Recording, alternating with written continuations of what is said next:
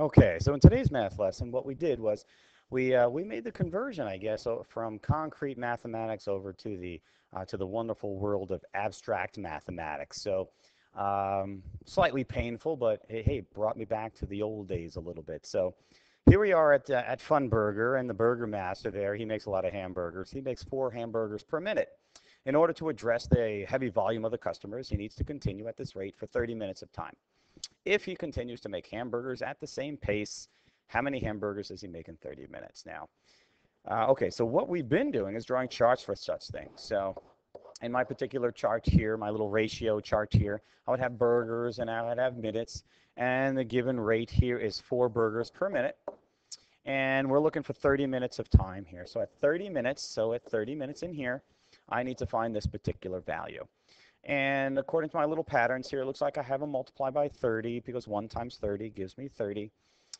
Which means on the other side of things, if these ratios are indeed to stay equivalent, I need to take 4 and multiply that by 30. If I do, I get 120 burgers, which is great because there's my value, here's my unit, and I'm feeling pretty good. So now we're going to make or convert this over to the wonderful world of abstract. So what we have going on here, what I want to do is turn everything into a fraction. If I fractionalize everything and know a little bit about rules when it comes to fractions and multiplying, things are going to be great. So I have 4 burgers per minute. And if I'm going to do that for 30 minutes of time, I'm going to need to multiply my 4 burgers per minute times 30. So that entire process, 4 burgers per minute, needs to happen 30 times. Okay, times means multiply. So in essence, I have 4 burgers per minute, and I'm going to multiply that by 30 minutes of time. Okay, a little something like that. Okay. What I want to do, and what I'm teaching the class, is to turn everything into a fraction. Fractionalize every single part of this guy here. And if you do, you see lots of options and simplification, and it's just a good way to start. So I'm going to fractionalize everything in this particular problem, including the whole numbers, including the units. So everything here needs to be multiplied. So I have 4. Becomes 4 over 1 because 4 as a fraction is 4 over 1. Anything, you want to turn anything into a fraction, stick it over 1 because 4 divided by 1 still equals 4. Okay. Burgers over minutes, that doesn't change. That's a fraction already. Okay. Next is 30. 30, same thing. I'm going to stick that over 1 because 30 over 1 is still equivalent to 30, still equals 30. And then minutes, I'm going to put that over 1 because whatever the minutes are, over 1 is still going to equal minutes, right? Even some kind of variable over 1 is still going to equal that variable. Now, using the concept of, or the property of multiplication known as the commutative property, I can change the order of anything I want on the top here because all these guys are going to get multiplied. If I multiply fractions, that's what that means. All these guys are going to get multiplied. And everything on the bottom is going to get multiplied. Okay.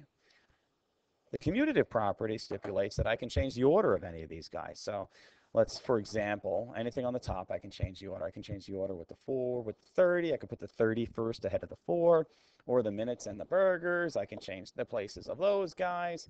It doesn't really matter. I can change the place of these guys. I can change the place of these guys over here with these guys. It doesn't really matter. So, and the same thing holds true on the bottom. On the bottom, I can trade places with this guy, and this guy with this guy. It doesn't matter. That's the commutative property. Now, keeping that in mind, what I want to do is to start to simplify here. I want to say, let's say, if I take the minutes and I push it over here, so the minutes is over here, and the 1 winds up over here, that's a good thing because I have minutes over minutes now. And if I have minutes over minutes, anything over itself as a fraction is simply equivalent to 1, which is great. So this becomes 1 over itself. Doesn't matter what the minutes are. Minutes over minutes equals 1. Just like 15 over 15 would equal 1, or 27 over 27 would equal 1. Okay. Now that this guy equals 1, well, I don't have to use it in, as far as multiplying is concerned because it's not going to change the value. What's left? Well, I have 4 times burgers times 30 on top. Well, 4 times 30 equals 120. There's 120. Burgers. Oops, I ran out of room here. Let me put it underneath here. So I have 120, oops, let's see, wrong spot there.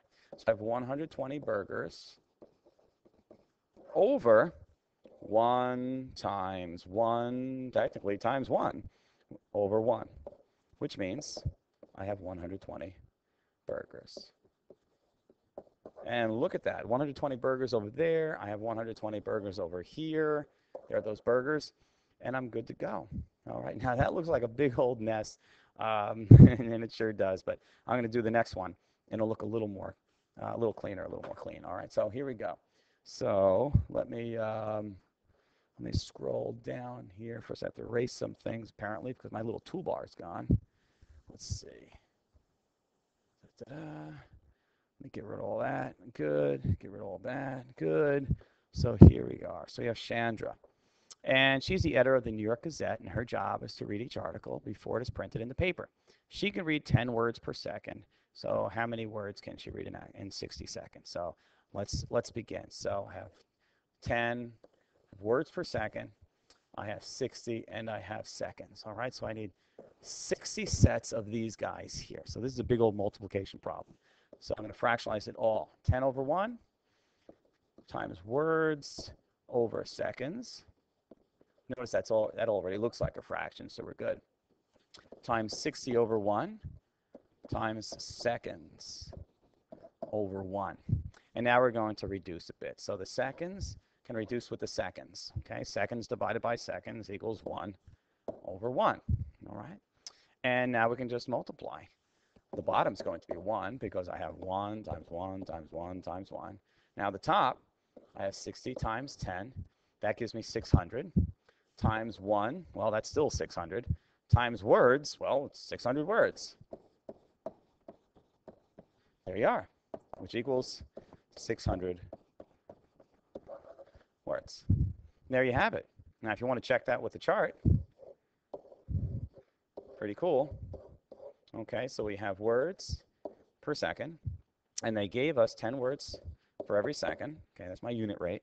And they want to know how long for 60 seconds. Well, here it's times 60. Over here's a times 60. So 60 times 10, 600, and the unit is words. All right, that's the deal, folks. And all right, so take care. Thanks so much. Bye-bye.